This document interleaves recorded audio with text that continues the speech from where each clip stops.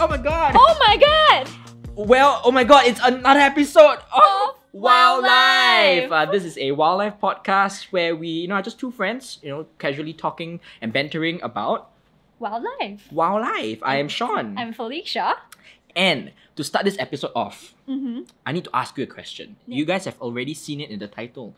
But Felicia, What? have you ever looked at a puppy, a very cute small little puppy, looked into its eyes and thought to yourself, how do I lie to this creature? No! How do I ruin its life through deceit? No, I'm never thinking of that. You should think of it. Why? Because it's October and it's the month of Halloween and we are going to discuss about the horrors of deceit.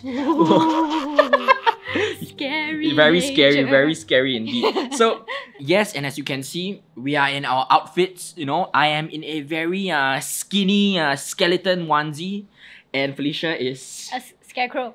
uh, I'm someone who forgot the onesie memo and so put she together stuck. something. Yeah, she stuck dried flowers in her hair Yes. and got into a what's this, a jumper? Yeah, a little onesie situation going on. Yeah, it was just a jumper. Okay, the jumper. And she's a scarecrow. Yeah, so we are actually going to talk about dressing up. Yes. Halloween is all about dressing up and being something that you're not. Yes. Right? And in nature, animals also do just that. But not just on Halloween, for their whole life. They do this for survival. Ooh. Yes. So in the animal world, it's all about survival of the fittest, right? Yes. And how do animals do that? I'm pretty sure you all have heard of camouflage. Yes. Right? So, like Felicia, blending into her surroundings That's of right. plants and I'm brown literally- materials. Correct. I'm blending into the sofa. Yes. I'm blending into the sofa. Yes, but today is not about camouflage. Today we're going to talk about mimicry, right? Dressing up as something that you're not, right? Ooh. So there are actually several kinds of mimicry. And broadly speaking, you can categorize them into two main types of mimicry, right? Defensive mimicry and aggressive mimicry. Right? So for defense mimicry, I think a lot of you have heard of such things before, where usually a more vulnerable and harmless animal, they have evolved to look like a more dangerous animal, so as to make sure that predators avoid them. Yeah. Right? So this is a very defense kind of tactic. Yeah. But the less well-known kind of mimicry is the aggressive mimicry. So this is observed in predators and parasites. So what usually happens is that these animals, they would mimic the appearance of the prey animals themselves or in other species of animals that are not so dangerous to the prey. So this would allow their prey to lower their guard.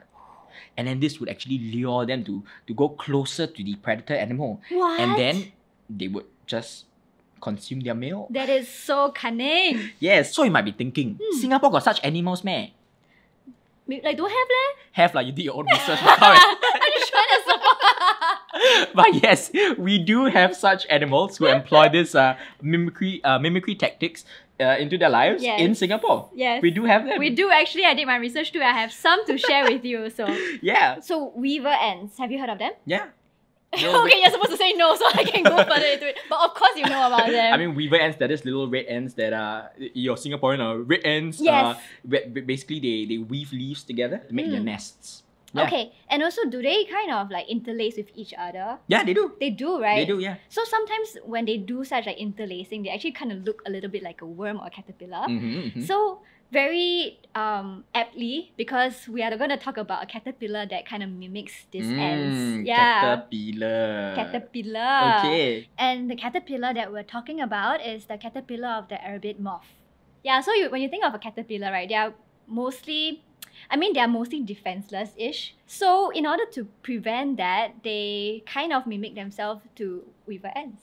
So basically, ants have this reputation of being very aggressive and just basically not very nice to taste lah. And also ants have this defense mechanism where they produces formic acid, so it tastes really bad for anyone who's trying to eat this ant. Yeah. So how the caterpillar tries to mimic this ant is really to have two black dots on its butt, lack of a scientific term. So The posterior. The posterior region of their body. Oh yes, you should always listen to the science guy. So so having these two black dots, right, it mimics like the ant's eyes. So just above the two black dots, you'll be able to see two antennae just resting above. So it looks like, like an ant's feelers. Yeah, so all these features, they slowly adapt so that they look more and more like the ant. really just to like protect themselves from being eaten by other predators. Yeah. And before we move on to the next animal, we are going to do something very special. We have an ad break. Woo, we have our very first sponsor. Being a one-man nature film crew for Little Red Jungle is tough work. From stalking animals to editing and to designing animations, a lot of time and work goes behind the scenes for each of our videos. But all of it is worth it because I've got big dreams for this channel.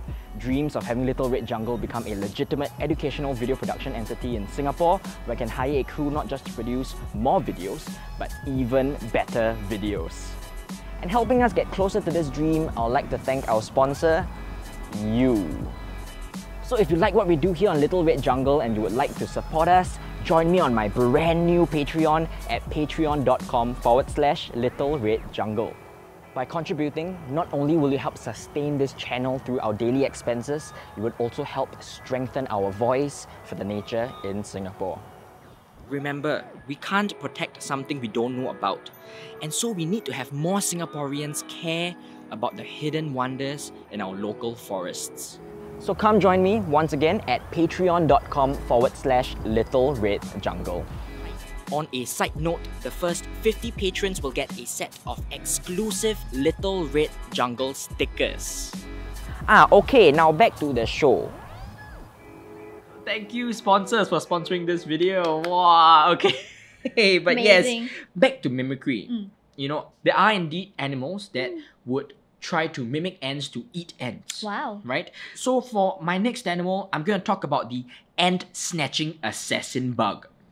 That sounds very intense. The Ant-Snatching Assassin Bug. Ooh. However, unlike yours, which have evolved through millennia, to look like an ant, Okay. this bug still looks like an assassin bug, Oh. but its trick is way more disturbing. Ooh. So its trick is, in order to look like ants, they would take the dead bodies Oh my of gosh. the ants that they have eaten and stick it on themselves.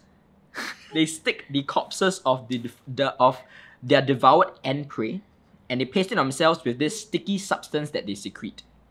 And basically this makes them look like a bundle of ants, and it makes them smell like a bundle of ants. Oh, they won't smell like dead corpses. They would smell like a bundle of dead ant corpses. Oh gosh. But I mean, this does cover up their scent. This is truly a Halloween special. This Oh my god. and so basically this allows the assassin bug to infiltrate the ant nests or the ant colonies to eat more ants. Oh my gosh. But this serves both as a defensive and aggressive form of mimicry because, like I said, looking like ants have its own benefits. So by having a whole bundle of ants, stuck to your back, Not just any ants. Dead ants. dead ants, it actually breaks their silhouette, and doesn't make them look anything like an What they assassin were bug before, anymore. yeah. And some of their predators, like the spiders who eat assassin bugs, they do not see an assassin bug anymore. Yeah. They see a ball of dead ants Yeah. walking around. Yeah. And I think if you think about it, right, you know how when ants are, when they bundle together to carry their food, Oh yes. like a dead bug, they all bundle together, right? It looks just like that one. Oh, that's true. Right. Yeah, it just looks like they're doing its thing, like its normal daily routine Yeah, of so working. it just looks like a bundle of ants moving around with Nothing to see here. nothing to see, yeah. Just doing my thing. And like that, they just avoid being eaten. Oh. So it's a double-edged sword. They avoid being eaten and then they happy eat more ants. This ant-snatching assassin bug is just all-around bad news. It's creepy, like I said. It's creepy. It's creepy. Definitely very suitable for the Halloween special. Mm. I have another creepy story as well. It gets creepier. It gets and creepier. Yep. Yeah. And in this case, I'm going to talk about the Asian Koel. That was damn good. By the way, if you're listening on Spotify, that was Shawn. It's not a dubbed over sound effect. It's all me. So if you hear this familiar sound at 6 a.m. in the morning, you probably stay in Singapore. So not only is it annoying, Hey. okay lah, it's not annoying lah. I'm but not annoying. not only is this sound very invasive in the morning, This Sure. bird is also very invasive of other people's home. Other birds? And when I say other people's, I mean other birds. Did you come to my house? Like, Yeah, so this bird in particular I'm talking about is actually a crow, the poor crow. But actually crow also quite... Okay, that's another topic. But anyways... hey, they are misjudged. A lot of Misjudged, times. They are a yes, lot for misjudged, sure, yeah. for sure. Yeah, yeah. So, but basically they both have very similar looking eggs. So the Asian koel and the crow, they have kind of like adapted to kind of look like each other. So actually more of like the Asian koel try to adapt to look more like the crow's egg. This is because instead of taking care of their own offspring like the good parents they should be, the Asian koel will actually go into a crow's nest, whichever is unattended by a crow. Maybe like if the crow went out to kind of get food for his offspring or anything, and then if there's an empty nest, right? Yeah. So the Asian koel will kind of invade these nests and push off the crow's egg so that they can implant their own egg into the nest, so the crow can help bring up this Asian koel baby. Yeah. So it's just irresponsible parents and also very traumatic for the crow itself, thinking that like, oh, this is my baby that I've given birth to, and then turns out it's not. Who is this? Who is this noisy little asshole? Yes. Oh wait, but you know they actually also adapt to sound like a crow also. Yeah. So it's really just all around. Yeah. Okay, Shawn's really good at mimicry. That's a bad. We are talking about mimicry. Yeah. So I Very think apt. you can actually invade in other people's home. I can invade into a crow's home. I think so. But you know what? That is just bad. That is just bad. You know, to I mean, I'm glad that the Asian koel chick would grow up well, but that poor crow's eggs that get thrown off the tree, and then like smashed on the floor. Yeah, because the reason why they have to get rid of an existing one is because crows only give birth to 5 every time it in a lays clutch, egg. right? Yeah, in a clutch. Yeah. So actually, Asian koels are actually very, very smart. Yeah. And crows don't actually lay all 5 eggs at once as well. So there's like a pattern where like they lay 1 every day. So the Asian koel kind of time this together so that they will kind of intersect and then put their eggs in without raising any suspicion. So it's really just so smart. Like a lot of brains lah, like big brain energy, man. Again, I'm still thinking back of that poor egg on the ground. Oh man, especially in Singapore, then so hot, then fried egg on the floor, like. Oh no, so poor thing. Yeah. No, but yeah, it's really. I mean, again, it's the animal's way to survive. Yeah, I mean, when you're out in nature is really just no mercy lah. You just gotta do what you gotta do to survive, and I think the smartest one will always win lah. Yeah, there's a technique. But again, but yes, these are birds. You know, we all are trying to survive, but I'm not asking you to just go to your friend's house and kick their baby away and put your own child into their house, thinking that that's okay. I mean, for humans, it's a whole different thing. It's a whole. My plan is ruined. Yeah. But yeah, like I said, this is this species tactic to survive, and this trick helped them survive through all the millennia of years and everything. So. But according to my research, the crows are catching up to them already. Like they are able to tell the eggs apart slowly. And BBE. Yes, the crow is basically it's the battle of the big brains. Yeah, battle. Yeah. Crows are smart too. Crows are very smart. Yeah, and so that leads us to our final animal. Very fast. Already. Yeah. Speaking about crows, a very dark bird, correct? Okay. My last animal is also a dark looking bird.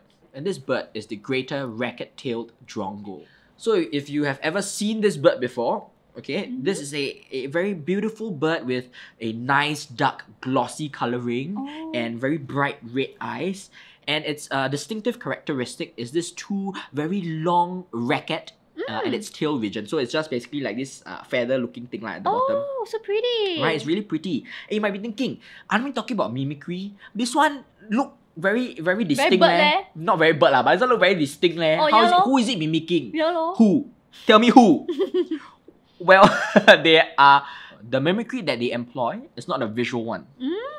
They are actually vocal mimics. Ooh. They mimic the sounds of other birds. So how this happens is that they usually hang around other birds, and it's birds like your woodpeckers or your laughing thrushes. Okay, so these birds, they would go and observe these birds, and they would learn their calls. Ooh. Okay, and then next, when they learn finish already, right, they will actually go and follow these birds out during their foraging periods, and they will just look at them forage and hunt for insects or whatever. You know, like your woodpeckers, they will have to peck through the wood in order to get the insects, right? So halfway through the pecking and all the foraging, right, these drongos will actually mimic the alarm calls of that bird species. So usually the laughing thrushes and woodpeckers, they either come in pairs or in groups, right? So they have a signal to tell each other, hey, got predator come already. Oh my god. So the drongo would just mimic the sound of that alarm call. To get them to stop work and... Yeah, so basically it makes them stop work and abandon their forage to fly away, to panic and just fly away. And then obviously the drongo looking, wow, open hole already, can swoop in and take the abandoned food. Oh my god! Yeah, they are so sneaky. And sometimes if that alarm call trick doesn't work, they can even mimic the sound of raptors. So like your eagles and your hawks and everything, they'll mimic the sound of that. So if they hear, oh, the eagle coming, obviously the woodpeckers would flee, right? Because those raptors, would potentially eat those birds as well. Yeah. Oh my gosh, this is horrible. They are basically food stealers lah. Yeah. Food stealers halfway through. It looks so graceful and then...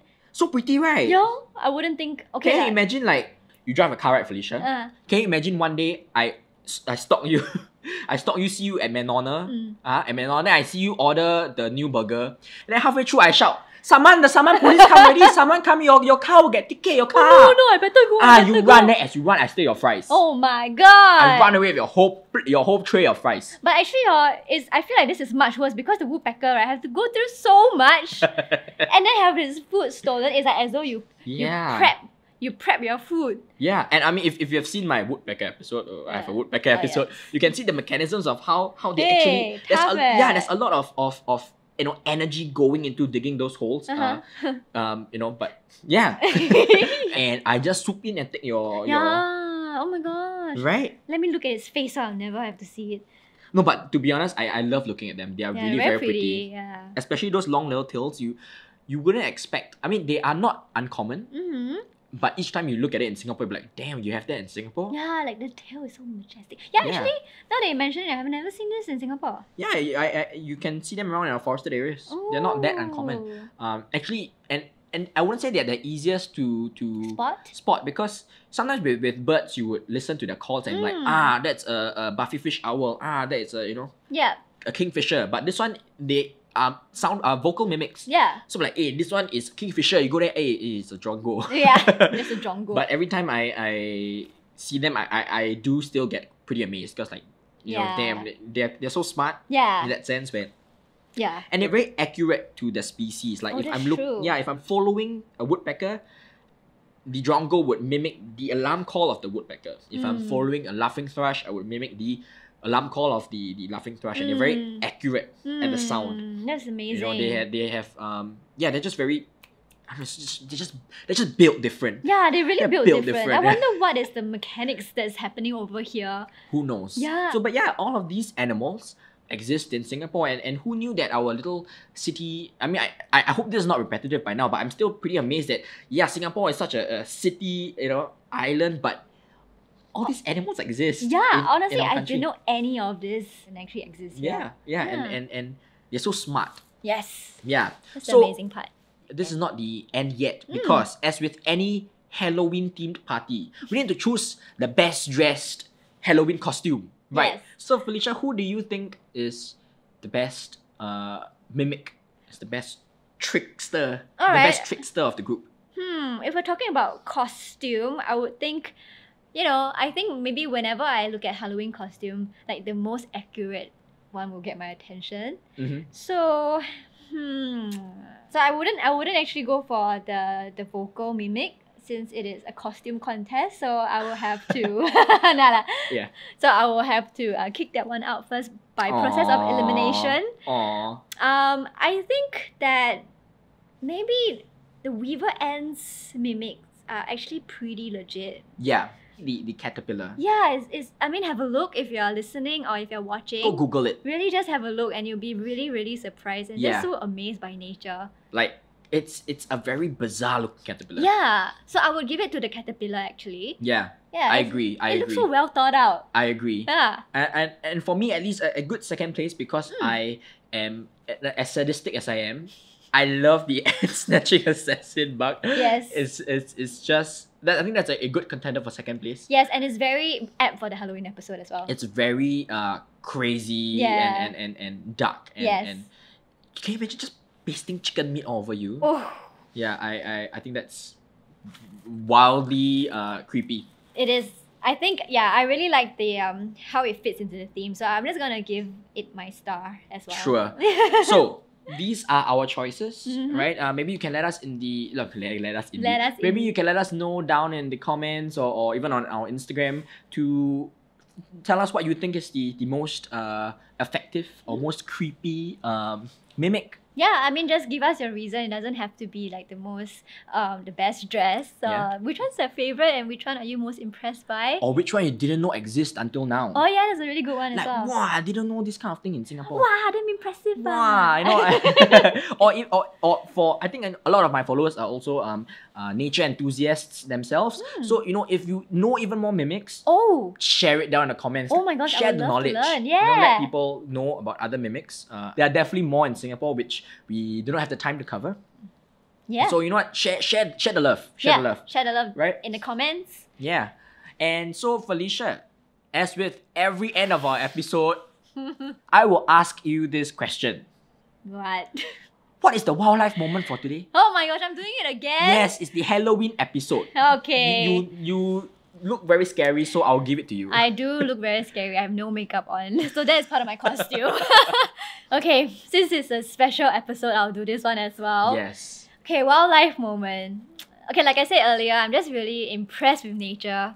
And I think there's a lot of inspiration that we can take from nature. It is really it's just amazing.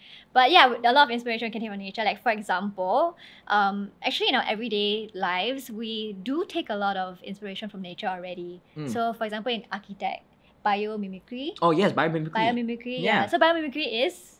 Biomimicry is when us humans actually take inspiration from the design of nature and to kind of improve our own technologies and designs. Yeah, so just one quick random example. So for example, the bullet train in Japan, they actually have this, when they were building this train, they came across this dilemma because they were going at such high speed into the tunnels that it actually creates a sonic boom at the end. Yeah, when they leave the tunnel, right? Yeah. So to counter this, they actually took inspiration from the kingfisher. So why the kingfisher? So actually kingfishers, they dive at top speed into water surfaces and they don't actually create any splashes. Okay, minimal splash. So they were very intrigued by like, oh, what exactly is which part of the kingfisher actually allows this minimal splash. Yeah, so using the same method, they kind of apply it to the bullet train as well. So the kingfisher has this like long big structure that kind of breaks the air tension or the water tension before they plunge in at high speed. So having this sharp nose for the bullet trains, it also kind of like ease the pressure or like you know, like I don't know how to explain it. But you know I'm going with this, like so they just to break into the surface tension and release that sonic boom at the end instead. Yeah, so they minimal sound. Minimal sound, yeah. So just like minimal splash. Yeah. Yeah. Yeah, basically the splash is the sound in the train. Yeah. Sorry, the train. Yeah. No, but yeah, it is similar to the air pressure at the end of the tunnel where it punches through, it creates that boom. So similarly, by piercing it instead of just hitting it up front, it reduces the sound. Yeah, so this is just one quick example of how nature provides inspiration to us humans as well. And just like how these animals mimic the form or the sounds of other animals to achieve their end goals. Yeah. We humans also... We do it as well. We are the mimics to the first degree. And with that, I end off with wildlife. Wildlife. You know what? It's perfectly... Okay, I wouldn't say it's perfectly okay to copy people, but I wouldn't say that, but... Take inspiration from. Yeah, it's you know, sometimes being inspired by the things around you and learning and being smart about how to mimic the things around you can make you achieve wonders. Oh, that's true. Yeah, so thanks for watching. And I hope you get inspired by this episode. And you know what? Look at the world around you. You know, be inspired. Yes. Copy. And if you're inspired today by any of our content, Oh yes, you can help us achieve our goals by supporting us on our Patreon. Yeah, as mentioned in the middle of the episode. Yeah, so thanks again for watching, and see you in the next episode. Bye. Bye bye.